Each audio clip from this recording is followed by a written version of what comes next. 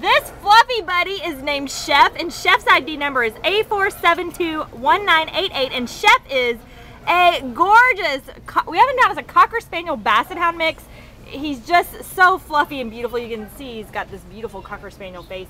He is about 2 years old, and he came in actually as an owner surrender on June 16th because they moved and didn't take Chef with them, but he is just gorgeous. He weighs 37 pounds. He might look a little bigger just because he's so fluffy, but he's a 37-pound guy, and he's just a happy little guy. He's got like a fluffy little nub that he wags. We can tell already that he bonds really well with his handler, so we think he's going to be, you know, kind of like a bonder with an individual and just love on them and be a constant companion.